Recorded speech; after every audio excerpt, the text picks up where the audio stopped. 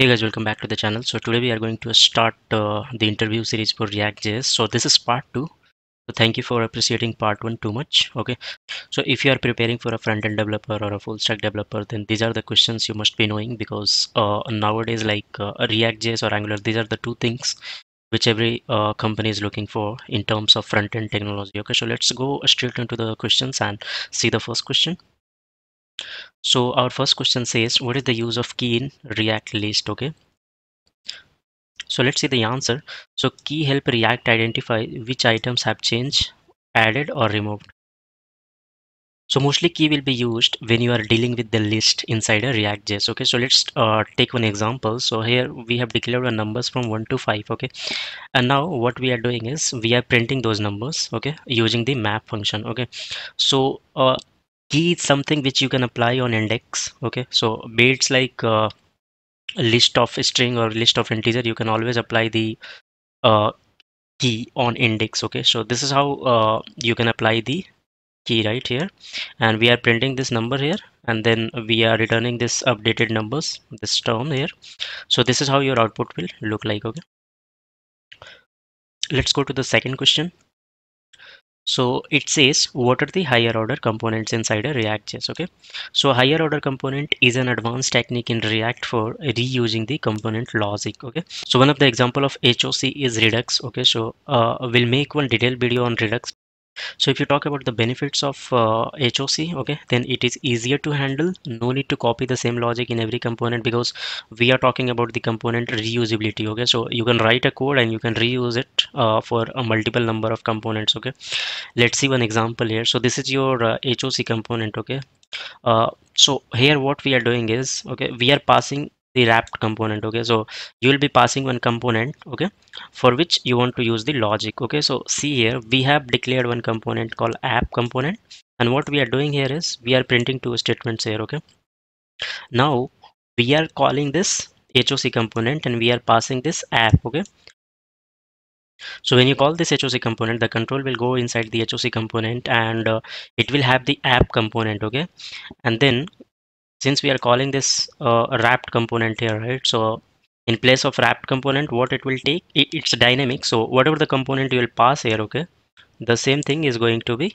used here. Okay, so it will print this is a HOC component and then these two things. Okay, let's go to the next question. It says, what is strict mode in React.js? Okay, so react.strict mode is a helper functionality provided by React which allow us to write better React code. Okay, so it will always check for the potential problem inside an application. Okay, so if you can say this, so one more important thing is, if you are passing several components inside div, okay, then only those components will be covered inside React strict mode which you are passing inside this strict mode bracket. Okay, so we have used four components here: this quiz component, order component, update post API component, and try anything. These are the four components, but only these two components are going to be protected with the help of react.strict mode. These two are not going to be protected, the first and fourth one. So this is what the use of strict mode. Let's go to the next question. It says, what is PO component? Okay, so a React component is considered to be pure if it renders the same output for the same state and same props. Okay, if we extend a class with PO component, there is no need for should component update lifecycle method. Okay, in my previous session we discussed about all the lifecycle methods, right? So in update section we had two methods, right, two update methods, so out of which the first one was should component update method. So it always check for the component whether component should be updated or not. Okay, so that is in case react dot component. Okay, so when you are extending your class component with the help of react dot component, then that lifecycle method has to be check always. But if you are using react dot po component, okay, then this method should be avoided. Okay, so there is no need for this method, this lifecycle method. Okay, react.js pure component class compares current state and props with the new props and state, okay, to decide whether the react component should be re-rendered itself or not. Okay, so if both the state and props are same, then it's not going to re-render. Okay, let's go to the next question.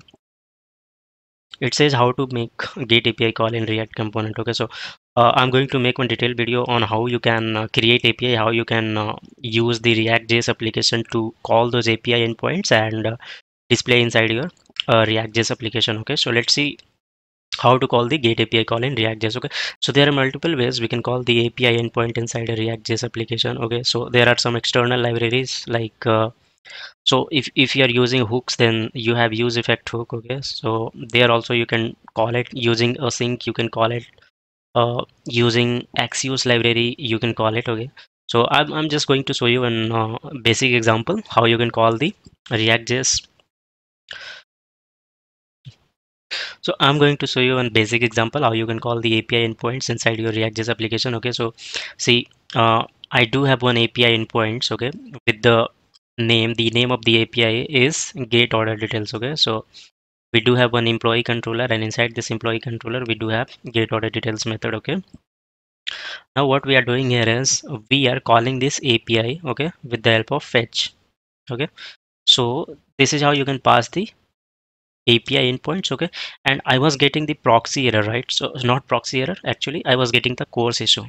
Okay, so what I did to resolve it is I use the proxy settings. Okay, so I moved the URL or the endpoint of the API to the proxy setting of so you do have package.json class inside your reactjs application, right? So there you can use this proxy keyword and you can pass the endpoint here. Okay, and inside fetch you can simply start from API slash till your API name. Okay, and then what we are doing here is this is a promise. Okay, dot then is a promise, so we are destructuring the result. So whatever the result we are going to get from this API call, okay, we are going to set it to the employee. So you must have heard about the use state hook. Okay, so by using the use state hook, I'm setting all the employees result. Okay, so we do have one employee variable. Okay, so with the help of set employee we are setting the result into the employee. Okay, so if you see this so this is the place where we are using our result. So as of now we do have details in the employee. Okay, now we are using the map function, we are using the key, and we are getting all the details of the employee. Okay, and we are going to load it to the UI. Okay, so this is how you can use the gate API inside a react.js. Okay, let's go to the next question. It says how to make post API calls in React components. It is just the extended question from the previous one. Okay, this is something you can see we already have discussed, right, as part of Git. Now this is something we need to discuss as part of post. Okay, so in post what happened? See how we have done it. Okay, so basically post is something where you will have some information you want to post it to API. Okay, so let's say you have order ID, you have product name, you have quantity, you have address. Okay, so these are the details you are getting from the form. Okay, now you want to update the API. Okay, you want to update the database by calling this API. Okay, so this is your API name, API slash employee slash add order details. Okay, similar to the previous one, we already have discussed that we are using proxy there. Okay, so your API endpoint is going to be there inside a package.json class. Okay, so this is how we are like deriving our stuff for the post API. Okay, so we have declared constant options, and inside this we do have a method, we do have headers. Okay, so inside the headers you have accept and content type. Okay, and then we do have a body. Okay, so inside this body we are passing this order info, okay, in a JSON format. Okay, so that is the reason we have used json.stringify, and then we are passing this order info. Okay,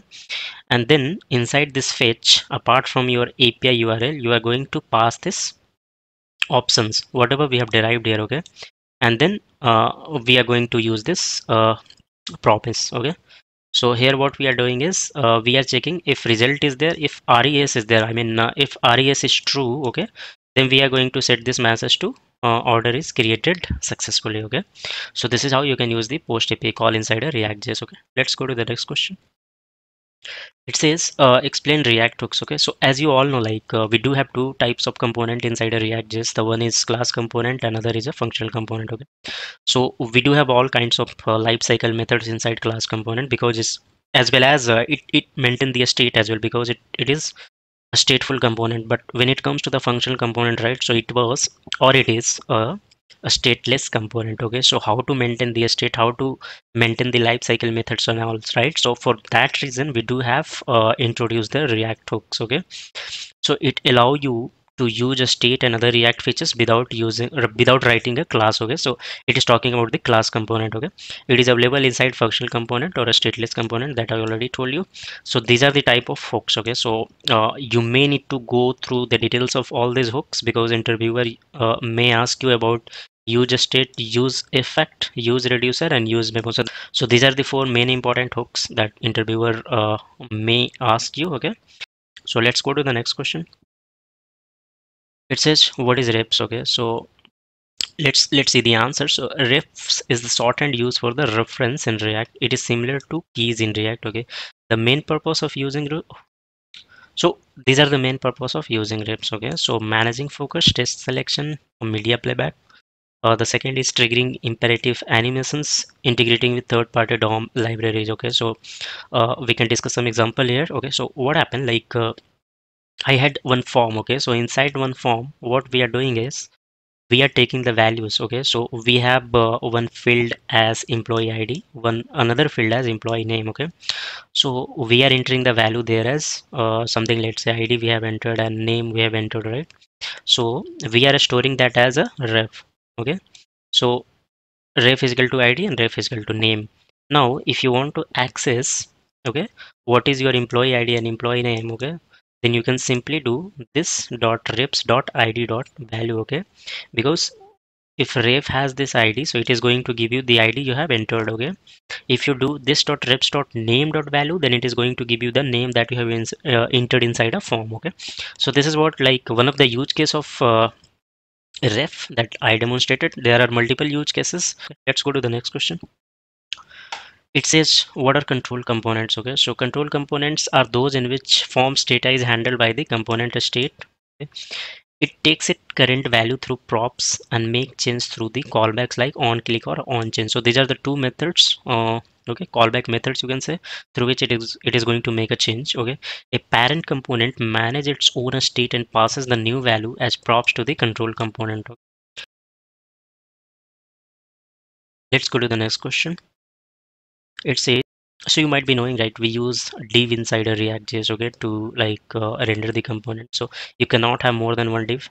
You can have like more than one div inside a single div, but you are going to return a single div. Okay, so instead of div you can use react.fragment also. So this is the feature provided by React. So it is a common pattern in React for component to return multiple elements. Fragments let you group a list of children without adding extra nodes to the DOM. So it serves as a cleaner alternative to using unnecessary divs in your code. So that is what I told. So if you do not want to use unnecessary divs inside your code, you can use this React dot fragment. Okay, so on your left, this is one example with the help of div. Okay, so these are the two h2 and p we are going to rendering with the help of div. So instead of div you can use React dot fragment also. So these are all 10 questions, guys, I wanted to discuss with you. Okay, so if you like the content, please do subscribe the channel. We are going to meet up in the next video. So till then, bye bye, take care.